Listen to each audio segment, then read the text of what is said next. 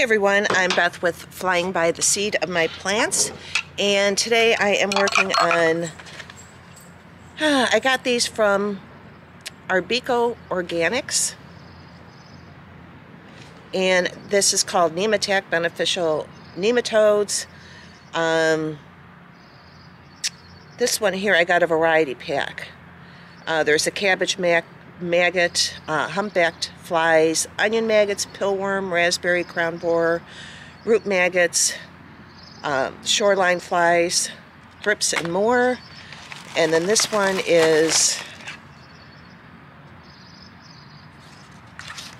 takes care of,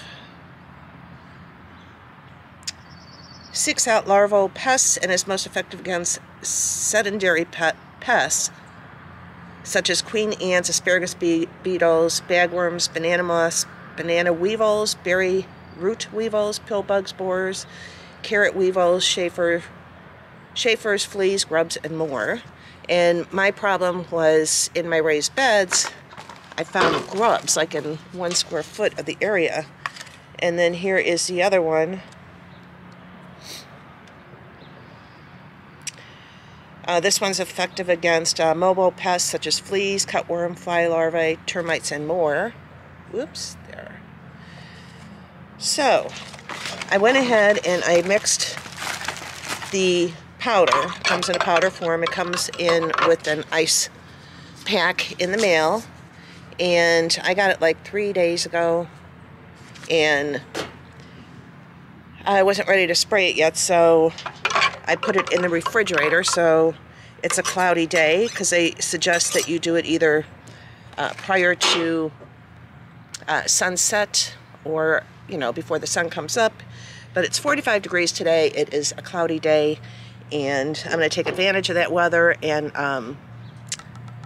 go ahead and spray. So I have a hose and sprayer that I'm going to use. Why can't I figure this out? And here is the product. And you want to keep it mixed up pretty good. So as I'm walking around spraying, I will be shaking this. So I'll pour this off to the side.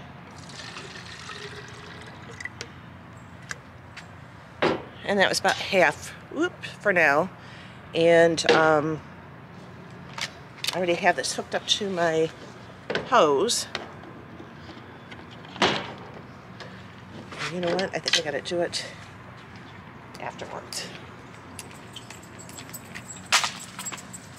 Okay.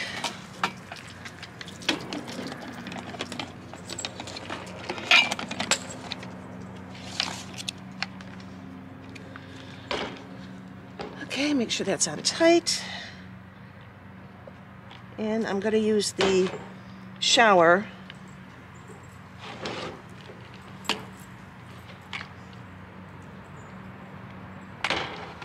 I have to figure that one out when I start spraying. Take this end of the hose, put it back on again.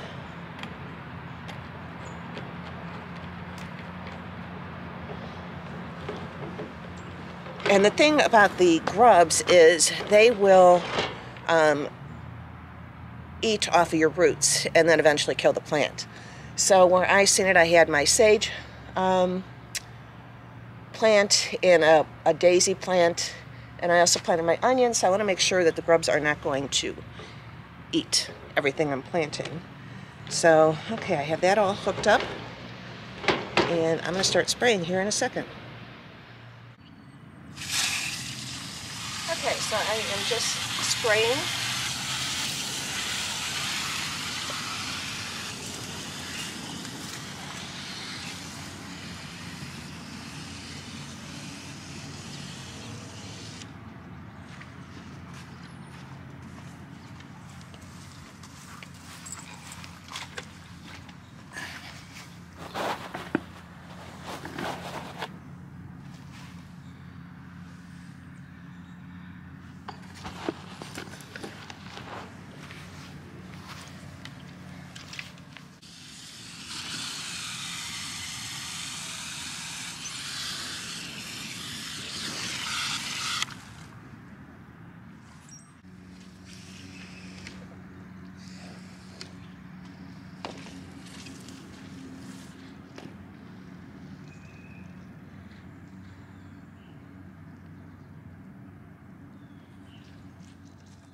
I went ahead and sprayed in all my beds, and I did by the blackberries also.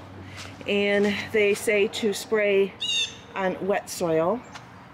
And what it is in here is actually little worms, microscopic. And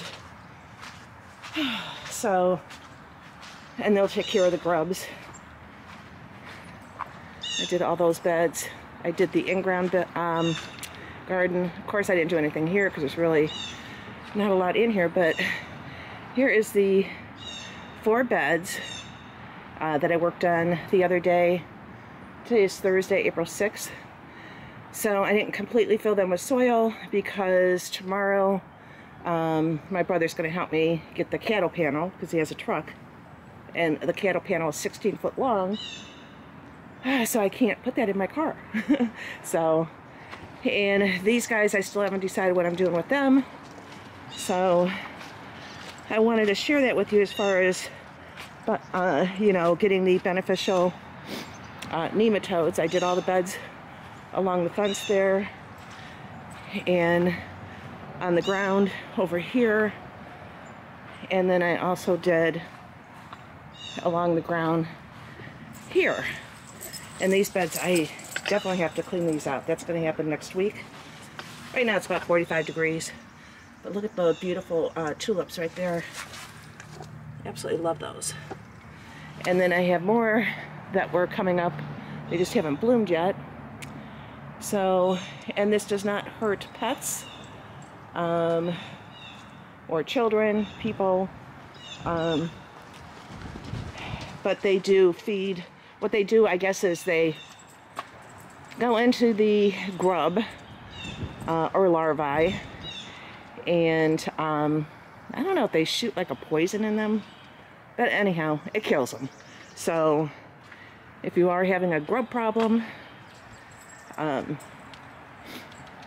it's a good idea to take care of them before they really get bad, because otherwise you're going to be watering a plant, everything's going to be wonderful, you're not going to notice anything, and one day you're going to come out and it's going to be dead.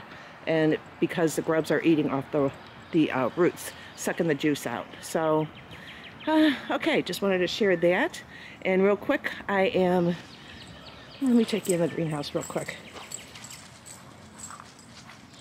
Yesterday it was, I don't know, 79 degrees. Today, I think it's going up to 50, but here's what's going on in the greenhouse. All the pepper plants. I up-potted those the other day, and I did find my kale. Still have to get that in the ground. I have celery down there, but it's getting there. It smells so good in here. So, and I'm going to take you in and show you my tomato plants.